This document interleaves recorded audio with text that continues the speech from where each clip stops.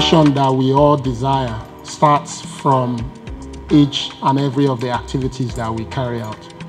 When as government, we continuously look for ways to ensure that the services that we provide are a lot more nimble, fast, effective, and of the best quality, we'll start to see the significant change that we want to see in our societies. But if the president cannot sit in his office and have a true picture of what is going on across all the critical sectors in the country, we will struggle.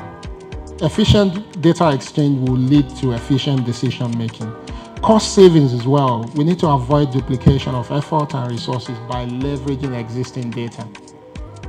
Do you know, even within government, people are collecting the same data set that has already been collected by other people. I think the biggest example is National Population Commission, our census.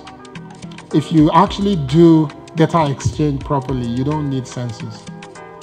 Because if you capture the data when people are giving birth to when people die, there's nothing more really. That's simply what census is. Because I believe that with the consent management system being managed effectively among the MDAs, we'll be able to realize the vision of the Honorable Minister in ensuring that we have a digital public infrastructure that would enhance data exchange in the country. When we talk about silos in the MDAs, to break these silos is to come together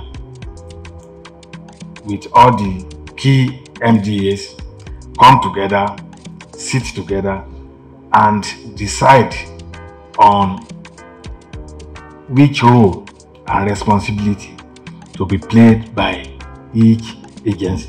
They will look at your documentation. What kind of documentation process do you have in place in terms of your information security policy, speaking to your software policy, bring your own device policy, network security policy, internet usage policy, all these things that we need to evaluate to look at what we refer to them as your technical measures, which you have put in place to ensure that you secure the data of Nigerians with you. To take advantage of the opportunity, just sitting here and listening to all the actors in the sector, there are so many opportunities to grab right now, especially where the NDPC was talking about data protection, skills acquisition courses. All of these opportunities are here, and then there's a necessity to, right now at this stage and era, to take advantage of upskilling. So I feel if we're able to collaborate and work together, I feel the civil service will be ready to take on any challenge that is related to data and digital technology.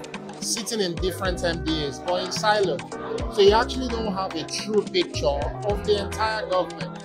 So making it difficult for policy making, but also in some cases even for the president to see the entire overview of what's happening. So we've decided this one will focus on data exchange, where we start to have conversation on how we build a framework and standard to ensure that the data being collected by different MDAs can be plugged together. And it's then easier for someone from the police to see the data set that is being generated for maybe social services, for instance, or when you give birth to a new child, you know, that the Ministry of Education knows what is coming from the pipeline. So we can have that seamless integration of data, and it can help us to better run the country. So that's what this one focuses on. And the idea is that from here on, over the next probably 3 to 6 months, our goal is to have a framework in place through which we can actually have a platform for data exchange.